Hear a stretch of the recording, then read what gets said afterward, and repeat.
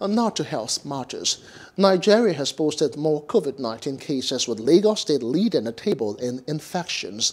The Nigeria Center for Disease Control (NCDC) reported 203 additional COVID-19 cases and 1 related death on Sunday, as the deadly virus continued to rage in Africa in its third wave.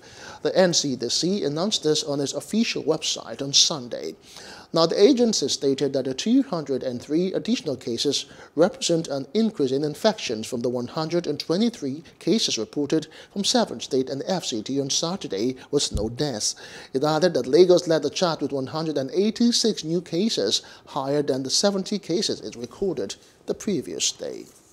Hello, hope you enjoyed the news. Please do subscribe to our YouTube channel and don't forget to hit the notification button so you get notified about fresh news updates.